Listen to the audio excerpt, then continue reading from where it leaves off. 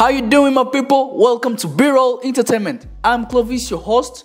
Now, following the Burna Boy and Wizkid Grammy Awards victories last week, today I'm giving you the top African musician who won international awards. Stay here and let's crash the disc.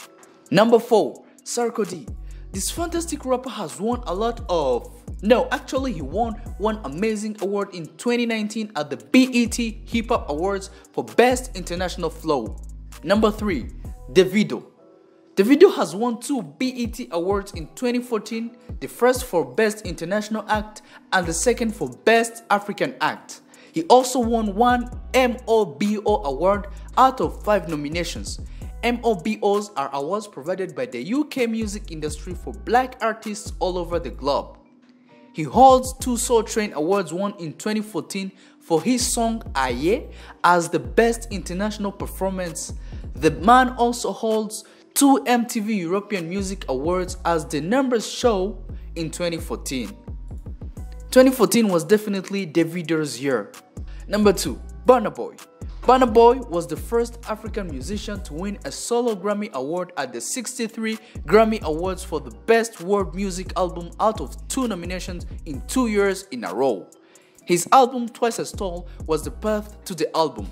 In 2019, he won the Best International Act at BET Awards.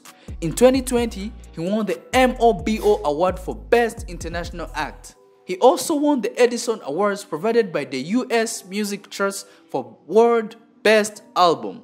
His album, African Giant, was the pathway. According to these numbers, we can see that most of his awards are referred to his albums. Number 1, Wizkid. Wizkid is the first African musician with most international awards. He has won a Grammy due to his collabo with Beyoncé. In 2016, he won 3 Billboard Awards in one night for his collaboration with Drake on One Dance. He also won 4 MOBO Awards, 2 Soul Train Awards, 2 iHeartRadios Awards, 1 MTV EMA Award, 1 NAACP Image Award, and 1 Teen Show Award. These numbers are so prestigious and show that Wizkid is still our number 1 wizard in African music. Check out this next video to see when Drake stole all the top spots from Billboard.